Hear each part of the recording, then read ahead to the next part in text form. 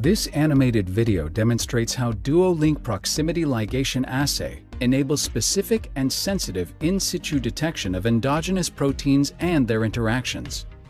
Zooming in on fixed and permeabilized cells, these two globules represent two epitopes of a single protein, or epitopes on two different proteins that may be interacting. The first step is to incubate with target-specific primary antibodies raised in two different species.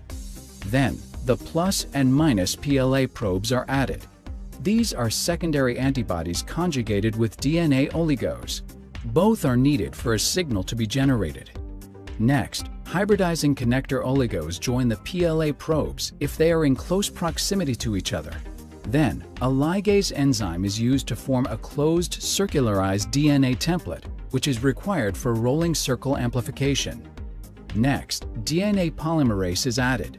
The PLA probe acts as a primer for the rolling circle amplification and generates a single-stranded concatenameric sequence of up to 1,000 copies of the template. This amplicon remains tethered to the PLA probe antibody, enabling localization of the signal. Finally, labeled oligos or detection probes hybridize to the complementary sequence within the amplicon.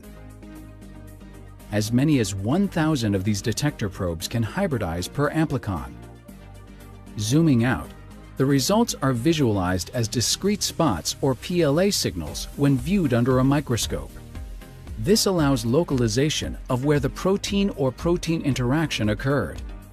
The Duolink PLA technology for amplified protein detection allows you to visualize protein interactions in their native state, detect weak and transient interactions, and achieve localization to see what's really there, all without overexpression or genetic manipulation. For more information, visit sigmaaldrich.com/Duolink PLA.